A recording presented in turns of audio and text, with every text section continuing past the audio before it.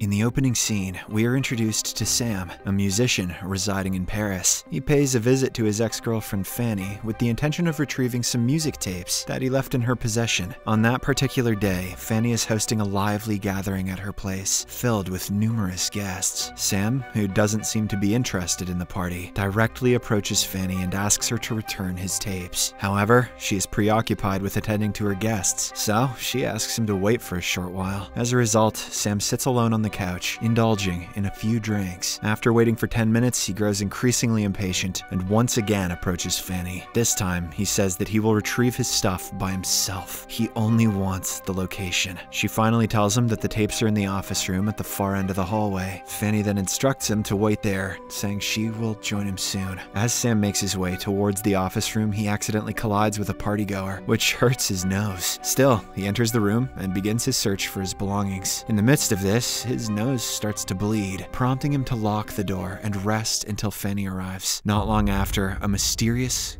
commotion breaks out just outside the office door, but Sam remains oblivious and continues sleeping. He awakens the following morning and proceeds to leave with his belongings, but as soon as he steps out of the room, he is shocked by a completely chaotic and disheveled apartment. Bloodstains mar the walls, and he finds no signs of anyone inside. He slowly ventures into the stairway, only to discover that some people, including his ex-girlfriend, have been transformed into Z-words. When he calls out to her by name, they suddenly react by charging at him. Startled, he locks himself inside Fanny's apartment and tries to understand what's going on. Just then, Sam notices a family trying to run away from an adjacent apartment. However, they are easily overwhelmed and killed by the hundreds of zombies lurking outside. Witnessing this, a traumatized Sam realizes that he cannot leave the confines of the apartment, so he begins renovating the room. As he is cleaning the bloodstained floor, he is suddenly jolted by the sound of a gunshot, causing the floor to shatter. Peering through the resulting hole, Sam discovers that an elderly man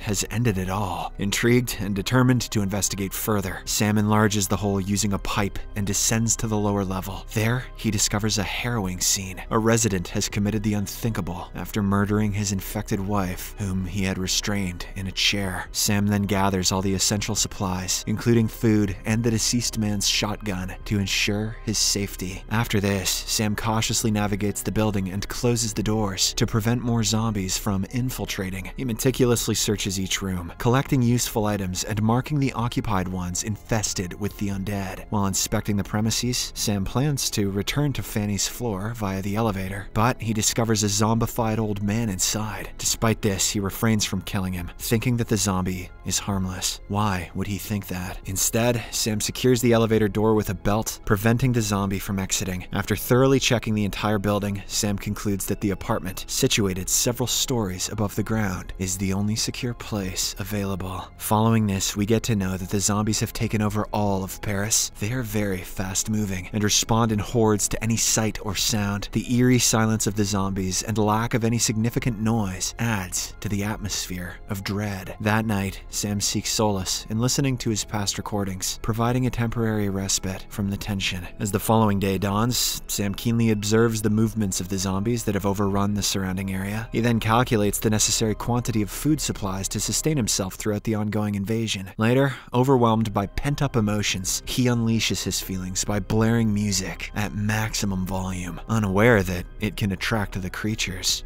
Fucking idiot. Over time, Sam's routine revolves around activities such as playing music, exercising, and shooting the zombies with a paintball gun. However, one day, he detects a putrid smell coming from the floor beneath his room. Upon investigation, he comes across a couple of decomposed corpses, initially planning to dispose of the bodies by tossing them off the balcony. He has a change of heart and instead opts to pack them into a bag and place them back in their bed. He simply seals the hole in the door so that no more stench escapes. In the next scene, while taking a shower, Sam is caught off guard when the water supply is suddenly cut off. This compels him to find alternative sources of water. As a result, he arranges containers, bowls, buckets, and mugs on the rooftop to collect rainwater. During the night, Sam experiences a disturbing dream in which zombies invade his room and attempt to bite him, which startles him awake. As the days pass, Sam's isolation intensifies, plunging him into a state of desperation. Desperate for companionship, he often has a one-sided conversation with the zombified man in the elevator, whom he calls Alfred. One day, while practicing his shooting skills, Sam notices a stray cat wandering aimlessly amidst the undead. Desperate for a friend, he quickly rushes downstairs in an attempt to capture it. He offers food to catch its attention, but the cat instead walks away, prompting Sam to pursue it. Even in the apocalypse, cats are assholes. In the process, some zombies spot him and swiftly attack, but fortunately, Sam manages to narrowly escape back into the building, shutting the door in the nick of time. He also manages to make it back to the apartment, but he is so furious that he shoots at the cat from the window. The recent encounter causes Sam to sustain a leg injury. Fearing a potential zombie bite, he anxiously examines his face in front of a mirror, thinking whether he should commit the unthinkable. In a harrowing moment, he nearly blows himself up when he falls asleep with the shotgun beneath his head. Fortunately, upon waking, Sam realizes with immense relief that the wound is merely a minor scratch, prompting him to burst into laughter like a maniac. Several months pass, and with winter approaching, Sam grapples with the lack of heating. To keep himself warm, he improvises a fireplace, boils water, and takes a hot bath. The weight of loneliness gradually overwhelms him, causing his mental well-being to deteriorate. Seeking solace, he turns to alcohol and even vents his frustrations at the old zombie. Alfred, you son of a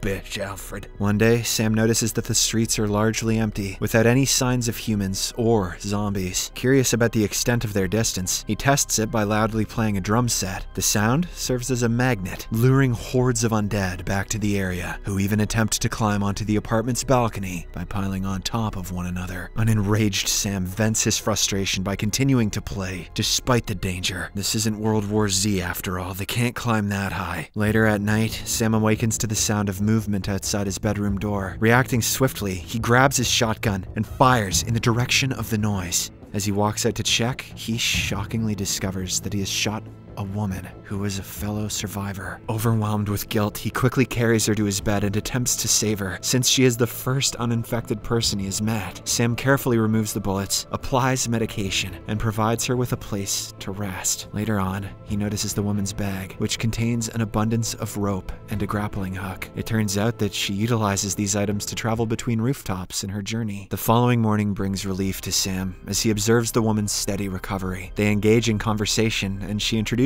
herself as Sarah. As they share their experiences, Sarah reveals that she has met other survivors who have managed to endure the pandemic in a manner similar to Sam. Regardless, many of them have suffered mental breakdowns and descended into madness. Sam also shares his daily routine and tells her how he has survived thus far. In addition, he introduces Sarah to Alfred, explaining that they have been together since the beginning. However, Sarah expresses concerns about the risks of keeping a zombie in close proximity, as they pose a constant threat. Not Alfred, says Sam. He's chill. In the passing days, Sam and Sarah develop a close bond, participating in uplifting activities such as singing and sharing meals. During the evenings, Sam, as usual, chats with Alfred, sharing his innermost thoughts. In the morning, he calculates the food supplies for the two of them and realizes that it will not last for long. As a result, he descends to the lowest apartment in the building, containing zombified occupants. He drills a hole in the door and shoots all the zombies from a safe distance before venturing inside to retrieve the food provisions. However, when he returns to his apartment, he doesn't find Sarah anywhere and begins to panic. After searching for a while, Sam finally finds her on the roof. Sarah states that she wants to leave, saying that it is impossible to survive in this building for long. She argues that if they stay here, they will never know if there's any other safe place beyond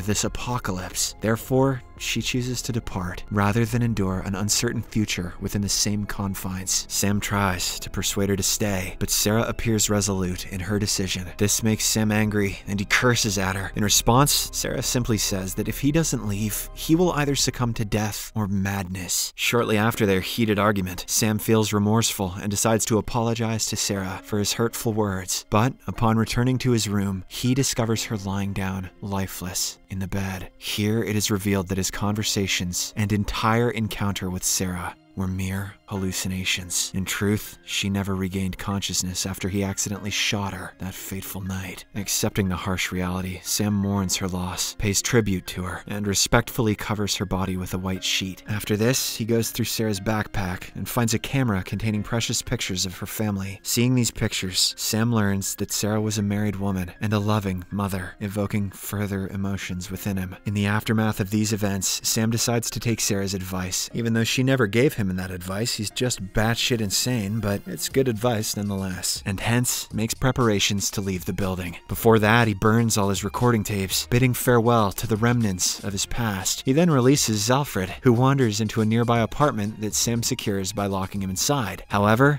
the act of burning the tapes triggers a fire alarm, attracting the attention of the horde of zombies outside. The blaring sound causes the relentless undead to break down the doors and flood the building. Although Sam manages to eliminate a few with his weapon, their overwhelming numbers force him to lock himself inside the elevator. With no options left, he climbs the elevator shaft and descends to the upper floor. One zombie relentlessly pursues him, but Sam manages to incapacitate it by hitting it with a blunt object. After this, he climbs up through the same hole he had made earlier. The place is swarming with deadly zombies, but thankfully, a thick layer of smoke prevents them from detecting Sam, who stealthily manages to slip away. In the final scene, Sam reaches the rooftop and throws a rope towards the adjacent building. Unfortunately, when he swings across the street, he collides with the wall and loses consciousness while hanging in mid-air. A few moments later, he regains consciousness and then summons all of his strength to pull himself up onto the rooftop. Sam then stares out into the seemingly endless skyline of Paris and vows to continue